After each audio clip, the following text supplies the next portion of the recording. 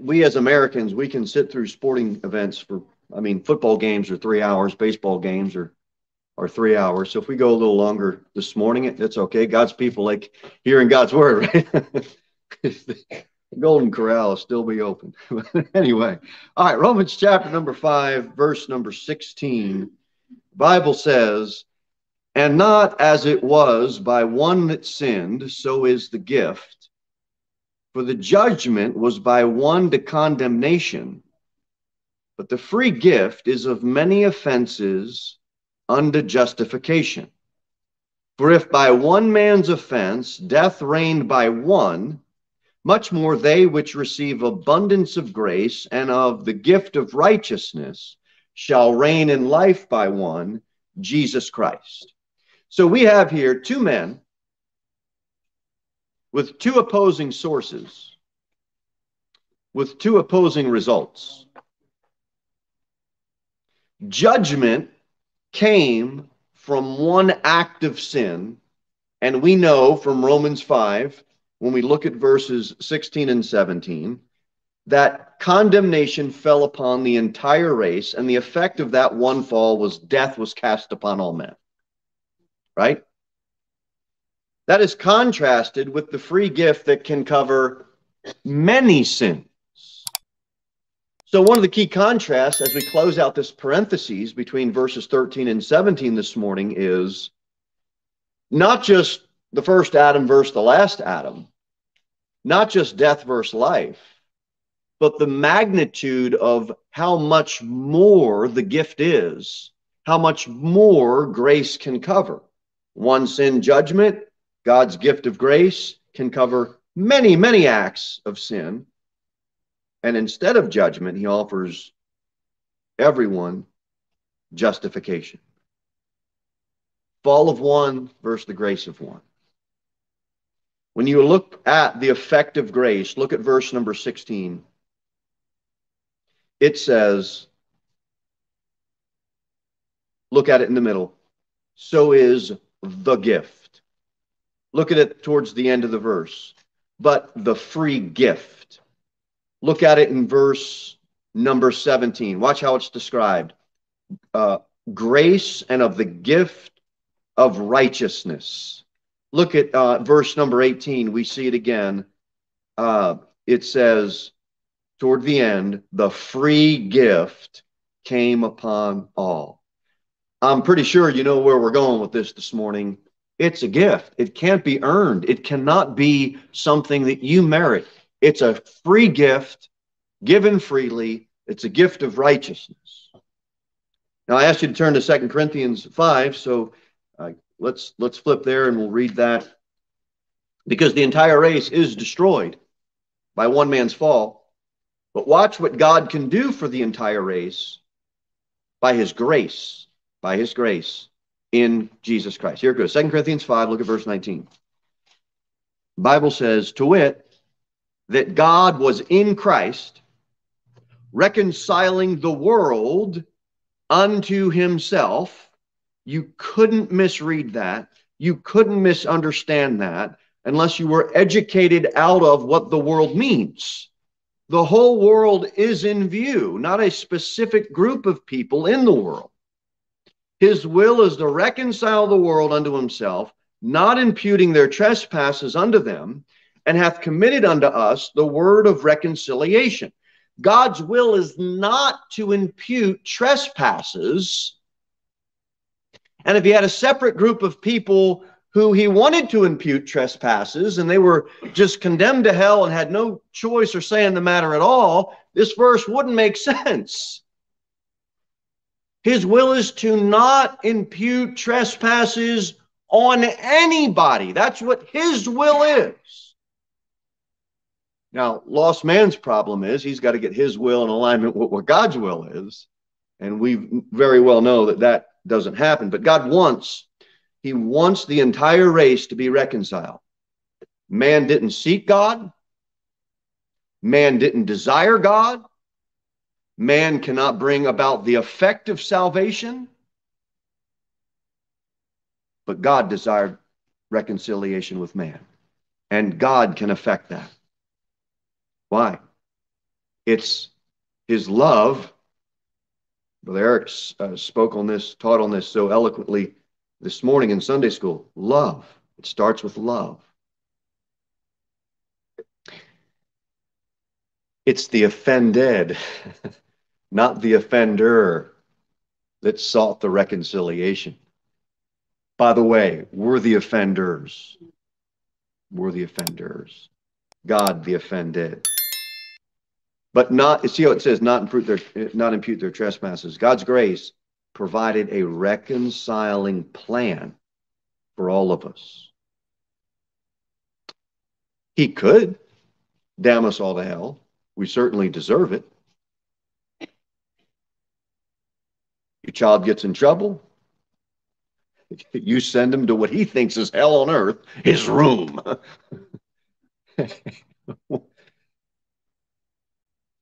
But there's sometimes when you just show a little grace. You show a little grace. And he doesn't get what he deserves. She doesn't get what she deserves. That's really us. We deserve to go to our room. But God, because of his love, because of his grace, because of the free gift that he wants to bestow upon us, he makes a reconciling way. Our God is a reconciling God. Go back to Romans 5. Let's look at verse 17.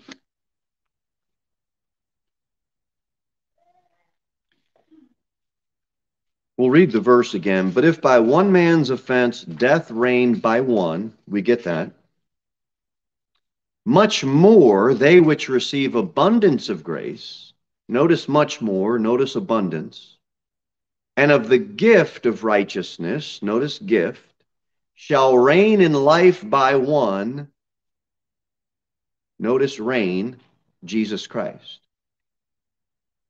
This isn't about salvation. Now stay with me, verse 17. This isn't about salvation. It's about abundance. It's about gift. It's about reigning in life by one.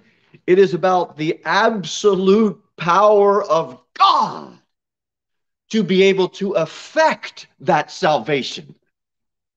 It's so much more than, well, that's just a salvation verse. Yes and no. It's not just about salvation. It's about the power of God to be able to bring it to effect. It's much more the grace of God, much more the gift that's freely given, much more is Jesus Christ. He has the power to make it happen. And sometimes we lose sight of that. I believe these verses are trying to bring that back into view. It resides in Christ for all men. And if death in Adam is certain, which we can all agree with that, right? Life in Jesus Christ, the idea here is that is so much more certain. And you know how sure it is you're going to die, and I'm going to die because of Adam. Shall reign in life by one, Jesus Christ. Now, you sin as naturally as you breathe. I sin as naturally as I breathe. When we get regenerated, we should breathe, not sin. Our inhales and exhales should be guided by the Holy Spirit that now dwells in us. In other words, instead of naturally wanting to sin, we should naturally be wanting and desiring to live for Christ. That should be our desire. They say sunflowers, I'm sure you ladies know more about this than I do if you do any type of gardening, and you can correct me if I'm wrong, but I've heard sunflowers, the face of that flower follows the rising and setting of the sun. And that's something. I mean, that's a beautiful thing when you think about it. Shouldn't we be like that sunflower? Wherever the Lord's guiding us, our face is just wherever the Lord is leading, wherever the Lord's guiding, whatever the Lord wants. We no longer are facing that sinful lifestyle, but we're like that sunflower. Now, praise God. Isn't that wonderful truth? But here's something that I really wrestled with preaching and fitting it in, and I felt the Lord would have us all go through this, because do you believe salvation is by grace? Do you believe it's not of anything you can do, but all that Christ has done for you? Let me ask you this. Do you think you can lose it? I don't, but there are many people that do. And they think they will lose the gift, even though it says it's a gift of righteousness. So I want to address that. And I'd like to address that by going to Galatians chapter number 5 and showing you a verse that has been used to show that you can lose your salvation. So we'll read this verse together in the context, and then you be the judge of the scripture, and you be the judge of whether or not this teaching or preaching is right. I believe it is, or I wouldn't teach it, but I'm not the authority. God's word is. Watch what it says in Galatians chapter number 5, verse number 4. Christ is become of no effect unto you. Whosoever of you are justified by the law, you are fallen out of grace. Except when you're looking at the text, you know I didn't read that right. Because it clearly says, look at it again, the end, you're fallen from grace. And you know what you can fall from? You can fall from grace. But you know what you can't fall out of? You can't fall out of God's grace. And that's important because can a Christian lose their salvation? No, they cannot lose their salvation. But you lose the ability to live a successful life in Christ if you fall from his plan of grace. Well, what does that mean? What was the problem with the Galatians? They were saved by grace. They understood the gospel. These Judaizers now are coming in and they're getting them all confused and trying to put them back under the yoke of bondage of the law. And Paul is saying, wait a minute, what are you fellows doing? You were saved from that. Don't fall from that. You know better. You know better. Watch the buildup in Galatians 5. Go to the first chapter so you can see this. Galatians 5:4 isn't teaching you can lose your salvation. It's teaching that you can be saved by grace and fall from that grace when you lose sight of what saved you to begin with. Don't go back under the bondage of the law, which is what the Judaizers wanted to put them under. Galatians 1 verse 7. Watch what it says. Well, end of verse 6, called you into the grace of Christ, into another gospel, which is not another. Probably makes sense to read the beginning of verse 6. I marvel that ye are so soon removed from him that called you into the grace of Christ unto another gospel. Is there any other gospel that we should preach? No. Paul says it's not another under the Holy Spirit's inspiration. And he says at the end, and would pervert the gospel of Christ. There's only one gospel of grace. And they're losing sight of that gospel. Look at Galatians 3. Look at verse number 11. Galatians 3:11. But that no man is justified by the law in the sight of God. Does it get any clearer than that? Keep as many laws as you want. It will not render you justification before God. Look at verse 13. Christ hath redeemed us from the curse of the law, being made a curse for us, for it is written, cursed is everyone that hangeth on a tree. He redeemed us from that law. Look at verse 24. The Bible says in Galatians 3, wherefore the law was our schoolmaster. What was that law's job as a schoolmaster to do? Bring us to Christ. That law reflects back to you who you are and who I am. Sinful people that can't keep it. It doesn't show you how to get to heaven. It shows you how you can't get there that way.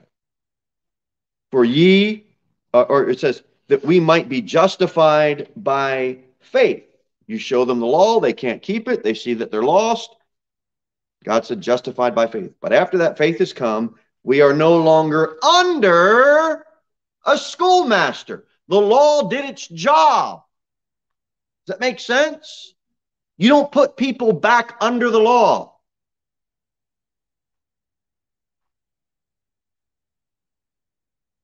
How do you do that? You require them to do certain things and not do other certain things that may or may not even be in the Bible as a cause and effect for them keeping their salvation. And if everybody has a different list of what sins are allowed and not allowed, you got yourself a mess. Nobody's going to know if they're saved or not saved from here till Tuesday. The law did its job. Now you're not under that law anymore. You see that build up in Galatians? Go to Galatians. Go to Galatians 4. Look at verse number 4. But when the fullness of time was come, God sent forth his Son, made of a woman, made under the law, to what? Verse 5. Redeem them that were under the law, that we might receive the adoption of sons. You can't reverse an adoption. I mean, I guess legally down here, you could probably force the hand. Who would do that? God has adopted you. You're his child if you've trusted him. So Galatians 5:4, well okay. Let's stay in Galatians 5, because here's right in that same chapter. There's a buildup. We saw you don't fall out of grace, you fall from grace. But look at this, because this here is another verse that folks use to say you can lose your salvation. Look at verse 18. But if ye be led of the Spirit, ye are not under the law. How many of you have trusted Christ as your Savior? You know for sure that you've repented of what you had your faith and trust in, whatever it is, it don't matter, it's wrong. And you put your full faith and trust in Christ to save you. And you knew you were a sinner. You knew God was righteous and just and sending you to hell, and now he's placed you into his body because you've trusted in his work. If you've done that, what were you baptized with? What were you given the moment you believed? The Holy Spirit. Not a worldly spirit. It's called a Holy Spirit for a reason. Okay? Because that Holy Spirit will guide you and I to live holy. You don't get it on Monday, lose it on Tuesday. Earn it back on Wednesday, lose it on Thursday. Get a half a tank on Friday and have to fuel up again on Saturday. It's not the Holy Spirit of the Bible. That's the Holy Spirit of those that think you can lose your salvation. But if you're led by the Spirit, which you have, you are not under that law anymore. Watch the contrast. Now the works of the flesh are manifest. Which are these? Adultery, fornication, uncleanness, lasciviousness, idolatry, witchcraft, hatred, variance, emulations, wrath, strife, seditions, heresies, envyings, murders, drunkenness, revelings, and such like. Those are pretty bad things. That's a long list of sins. And then it says, of the which I tell you before, as I have told you in time past, that they which do such things shall not inherit the kingdom of God.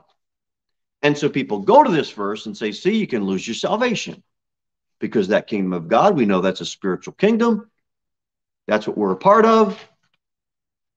Except the context of this chapter is showing the contrast of what you were and what you are now. You were led by these works. Now you've been regenerated. You have the Holy Spirit. You should be guided by the Holy Spirit. People say, well, I just still think you can lose it. Look at the contrast. Verse 22. It's again contrasted. But the fruit of the Spirit is joy, love, peace. You see it? Between those lists of sin and the works of the flesh, look at verse 18 and look at verse 22. The beginning of verse 18, look at it. But if you be led, then you got these list of sins, you shall not inherit the kingdom of God. Look at verse 22. But the fruit of the Spirit is, and watch what it says in verse 24. If we live in the Spirit, let us also walk in the Spirit. It is a contrast between lost people and saved people. And when you were lost, those sins you did, that's who you were, you're not going to inherit the kingdom of God. You need a new life in Christ. When you get a new life in Christ, now you're dwelt with his Holy Spirit, and that Spirit will lead you and guide you. People say, well, I still think you can still lose it because it says that you won't inherit the kingdom of God. Okay, then every single person has lost their salvation. No, I haven't. I haven't committed fornication. Go to 1 Corinthians chapter 5 for a second. You see these, let's look at two of them. These works of the flesh, adultery, fornication. Let's do the adultery first. Go to Matthew 5. Matthew 5.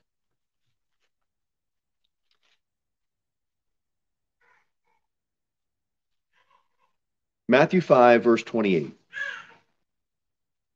You all know this verse. But I say unto you that whosoever looketh on a woman to lust after her hath committed adultery with her already in his heart. Matthew 5 says adultery starts where? In your heart. Galatians 5 says, if you want to make Galatians 5 and these list of sins as a way to lose your salvation, the first one on the list, everybody's lost.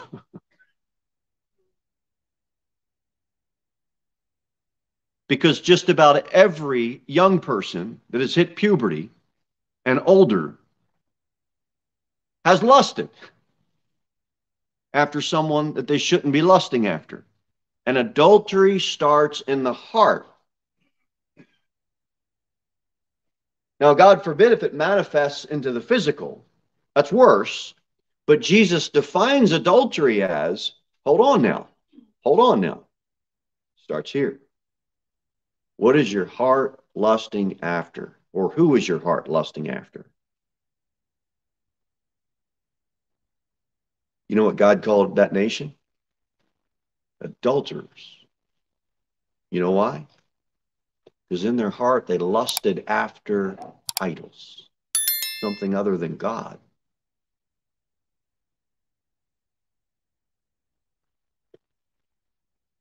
If you have to keep it, you and I lost it. Because it's impossible for anyone to live 100% righteous. 1 Corinthians 5. 1 Corinthians 5.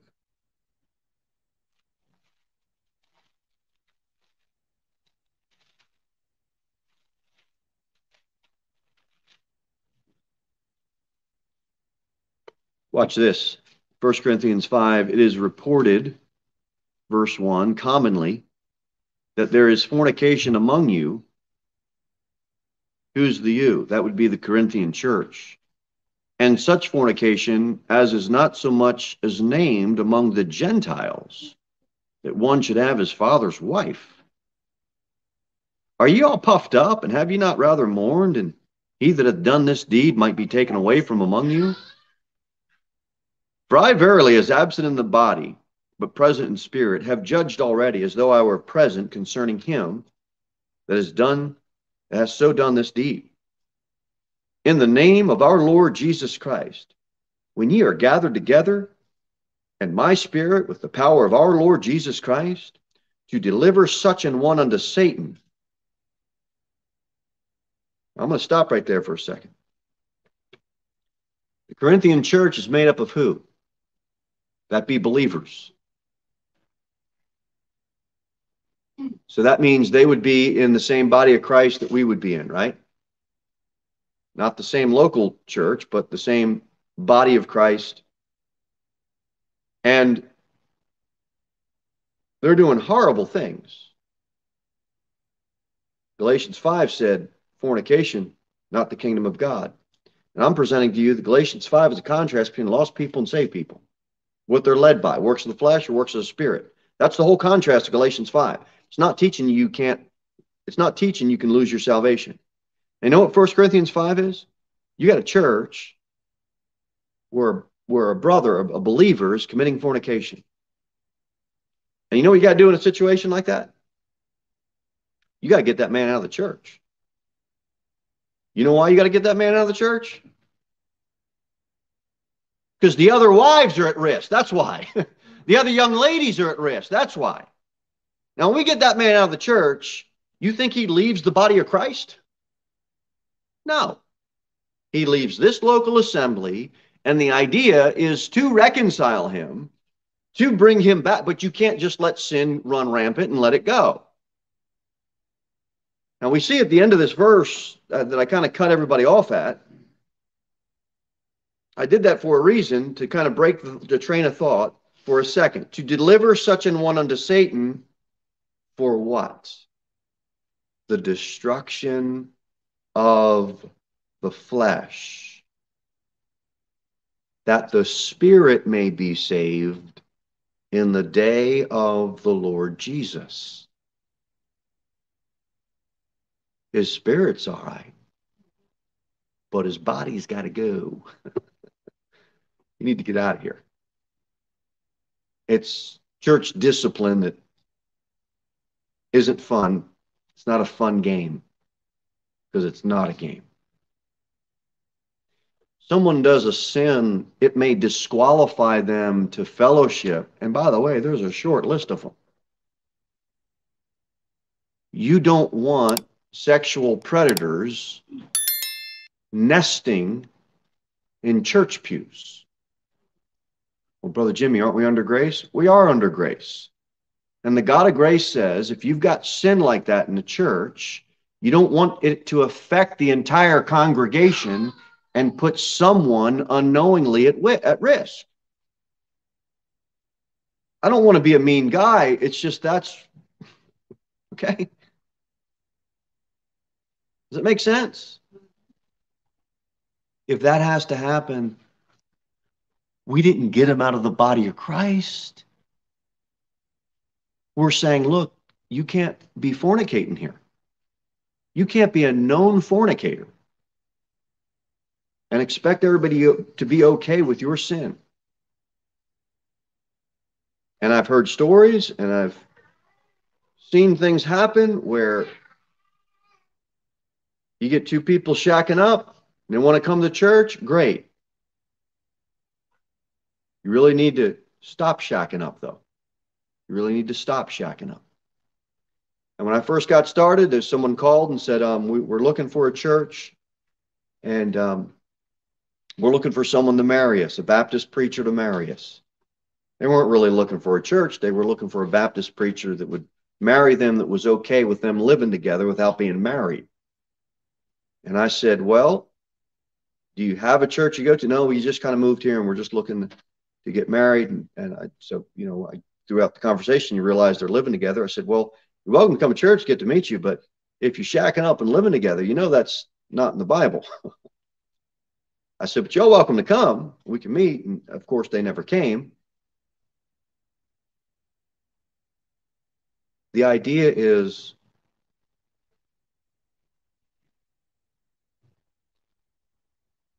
you want a spotless church. You want a blameless church. You want sinners to come. But you got to keep things in check. And if someone isn't willing to reconcile and they're doing that sin, and they're not willing to have any type of accountability, then you've got to say, hey, for the sake of this local assembly, we can't have you fellowship in here. Now, that's a horrible conversation to have. And I know it may sound odd saying this,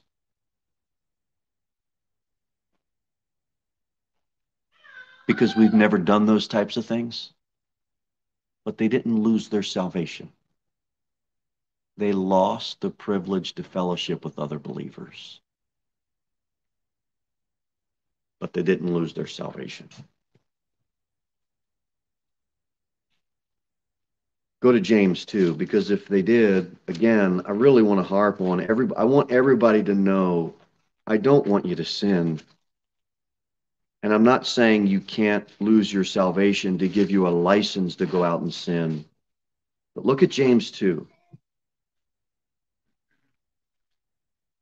James 2 says, "For whosoever shall keep the whole law and yet offend in one point, he is guilty of all." You keep the whole law? Go ahead through your mind, all the laws you keep. Now allow God to just pick out that one. And you know what he says? You're sunk. Which means if it's on you to keep your salvation, go ahead and keep all the law, fail in one part, and God says you're just considered guilty of everything.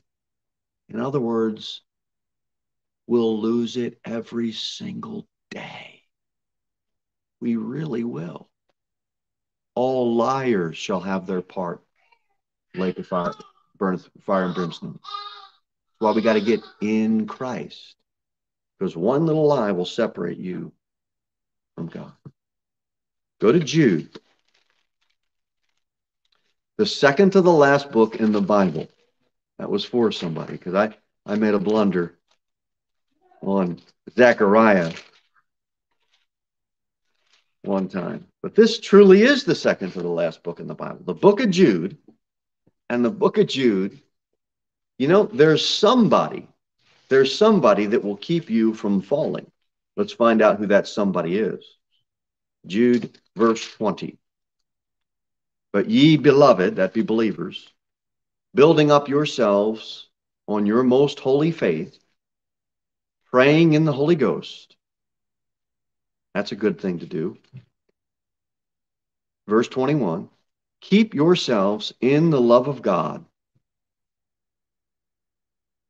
Now, we have spouses here. One spouse can't make the other spouse love them. And God isn't going to make you love him. He loved you. Is that enough? You should love him. God is a perfect gentleman. He isn't going to force you to want to serve him or force you to want to love him.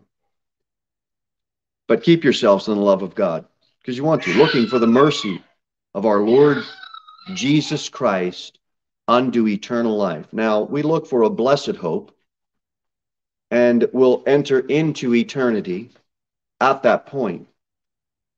Our focus shouldn't be down here on earth. It should be on eternal matters. Verse 22, and watch what it says. "And of some having compassion, making a difference." Is that you? Because that's a New Testament command that God gave us. Has there been a time in your life this week where you didn't have compassion and just chose to not make a difference? Because really, Lord, I just don't care. If you've ever thought like that and you can lose your salvation, guess what? We've all lost it. Because we have all thought like that. I do so much outreach that sometimes I'm just thinking, Lord, what good's it going to do? I'm going to get the same stuff again. I'm going to get the same people telling me the same thing. Why don't I just stay home? When I think that, I didn't obey this command. Have compassion, making a difference. And others save with fear, pulling them out of the fire, hating even the garment spotted by the flesh. If I don't have compassion to the lost, I'm not obeying the Lord 100%, which means if I could lose my salvation, I lost it. I will tell you, every time I think that way, but I go out and do something, at the end of it, I always say, thank you, Lord, for giving me that little nudge that I needed to. You get the bulletin and the email, and you know the Bible says pray without ceasing, but you get the bulletin, but you're in the middle of whatever, and you say, you know what? I know there's an outreach coming up this weekend, but somebody else will pray.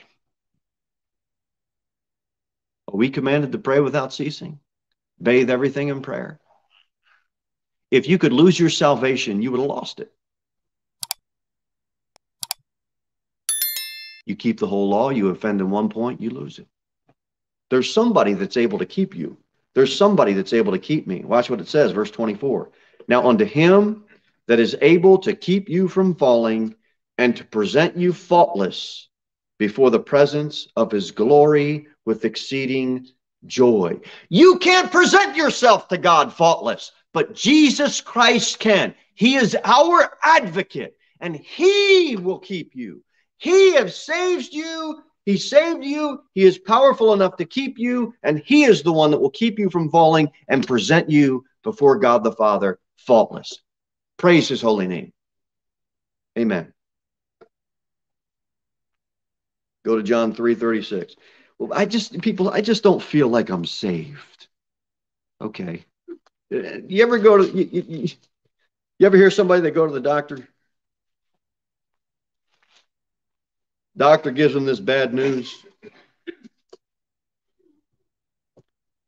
He gets checked out, and the doctor says, "You've got cancer, man. You got stage 4 cancer. You're going to die."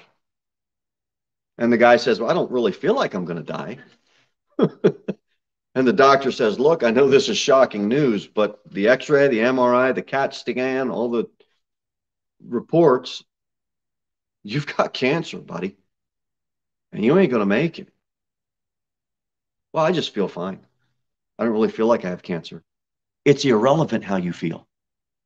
"I just don't feel like I'm saved." It's irrelevant how you feel. Stop being led around by your feelings. Look at John 3, verse 36. He that believeth on the Son hath everlasting life. Have you believed on the Son? Yes. "Well, I just don't feel like I'm saved." Have you believed on the Son? Yes. "Well, I just don't feel like I'm saved." Quit going around with your feelings. What else does it say? He that believeth on the Son hath everlasting life, and he that believeth not the Son shall not see life, but the wrath of God abideth on him. You ever hear anybody say, "Well, I just don't feel like the wrath of God's on me"? You ever tell a lost person, "Hey, look, the wrath of God abides on you," as if they're going to feel something? We don't say it the other way around. We just say we don't feel it because somehow we need to think we got to kind of get in some emotional experience. The wrath of God abides on a lost person. Whether they feel it or not is irrelevant. If they have not believed the Son, the wrath abides on them.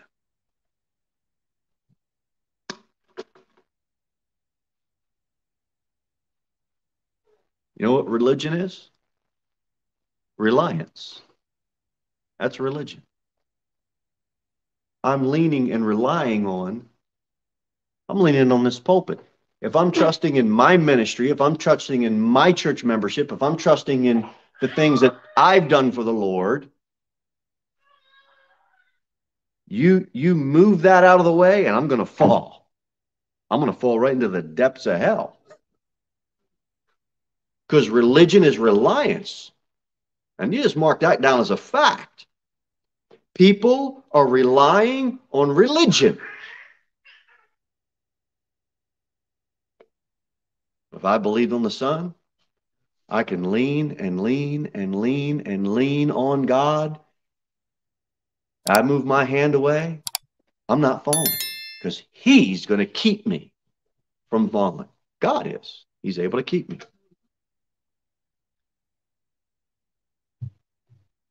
What's the point of a free gift if after I receive the free gift, I've got to keep it? It's not a free gift freely given. It's a free gift with strings attached. Verily, verily, I say unto you, he that heareth my word and believeth on him that sent me hath what type of life? Everlasting life, not temporary life, and shall not come into condemnation. There's no condemnation then which are in Christ Jesus, but is passed from death unto life. I pass from death, I get into life. Do you think I fall back into death? It doesn't say you must be born again and again. born again, and that's it. You pass from death unto life. Get John 10. Everybody okay with this? Okay, John 10. I heard one baby amen in the back. That's it. Hope everybody's all right. Amen. John 10, look at verse 27. My sheep hear my voice, and I know them, and they follow me. And I give unto them temporary life. Nope, I give unto them eternal life, and they shall never perish. That is such a clear verse. Neither shall any man pluck them out of my hand. You're not sitting on the hand of God the Father and a big wind comes away and just blows you off. You're in there. It's alive. You're part of that. That chicken feather and the chicken, you got to pluck that thing out. It's an alive thing that's in there.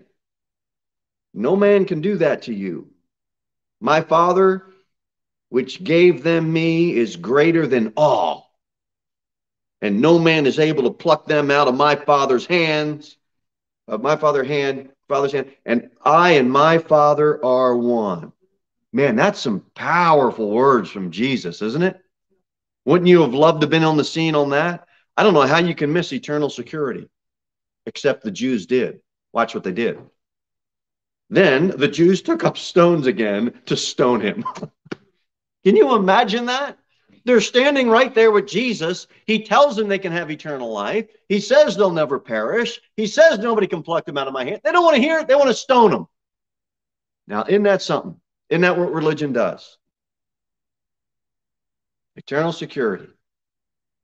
Once saved, always saved. No, it's not a license to sin. Galatians 5, it talks about walking wherewith in the liberty you've been given. I botched the verse a little bit, but the idea of Galatians 5:1 when it starts is you've got liberty. Well, aren't you afraid if you say eternal security, if you say once saved, always saved, isn't someone going to just live however they want? Yes, because we all live however we want. Duh. What are you going to do tomorrow? You're going to do what you want to do.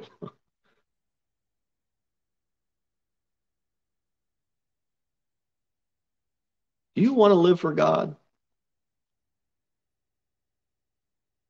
We could be a church, or I could be the style of preacher that just scares everybody half to death into wanting to live for God. Send in your W-2s at the end of the year, and we'll make sure that you're given 10%. And if not, you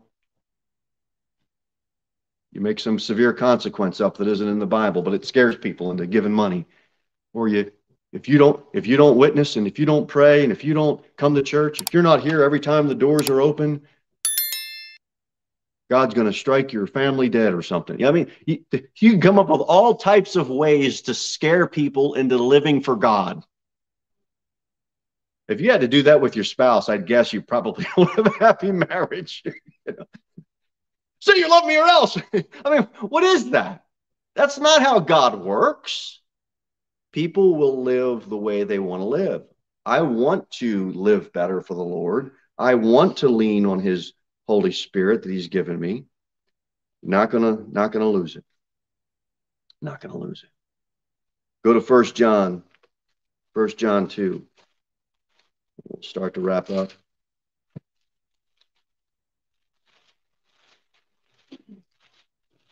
This free gift of righteousness is nothing you and I can do to keep it. 1 John 2. My little children, these things write I unto you that you sin not, because God doesn't want you to sin. And if any man sin, because it kind of works out like we always do, we have an advocate with the Father, Jesus Christ the righteous. And he is the propitiation for our sins. And not for ours only, but also for the sins of the whole world. I don't know how you can miss that it's for The offer is for the whole world. And if you've trusted Christ, God's not our landlord looking to evict us because we didn't pay the rent by means of good works. He's our advocate. And if we sin, he's there to keep us from falling. God the Father sees the payment of his Son. But you see the command, hey, don't sin. Do not sin. And that's what we preach from the pulpit. We preach against sin. We preach against all the sins that the modern church says you can do. Don't sin. But if you do, you've got an advocate. 1 John 5. 1 John 5, look at verse number 10. He that believeth on the Son of God hath the witness in himself.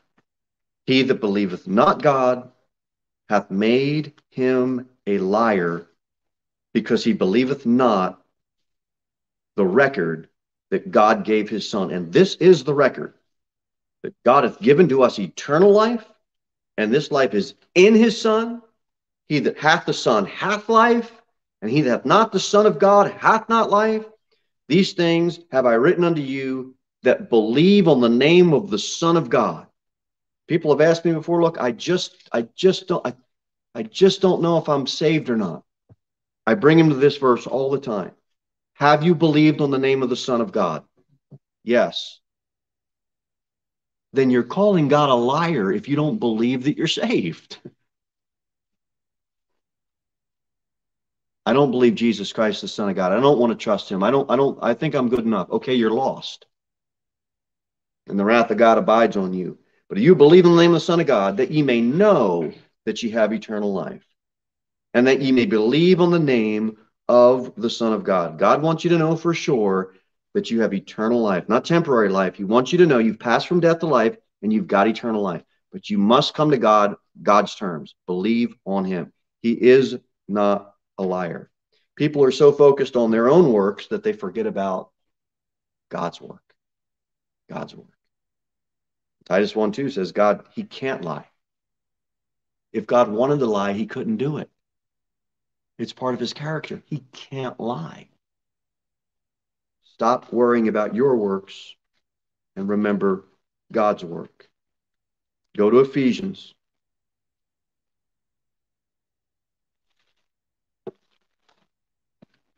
Ephesians chapter number 1.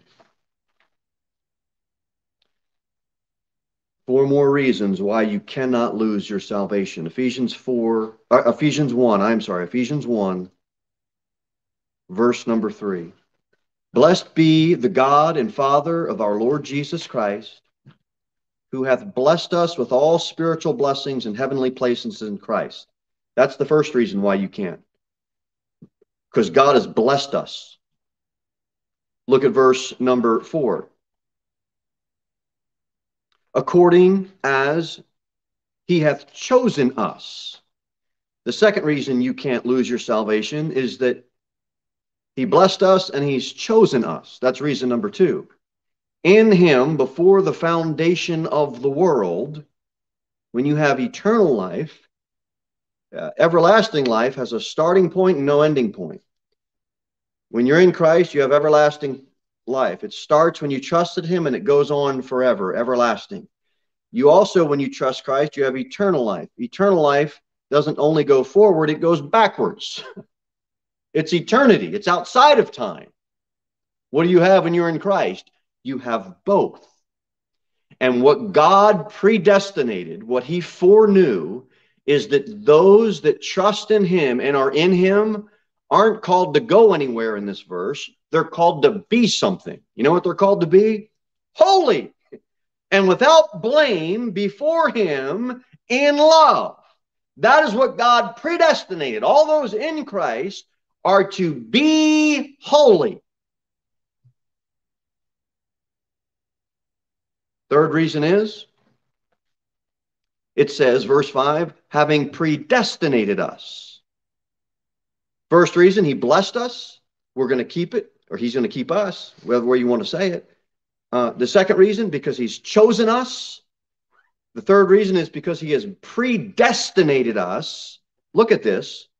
Unto the adoption of children by Jesus Christ to himself according to the good pleasure of his will. This predestination has to do with God adopting you.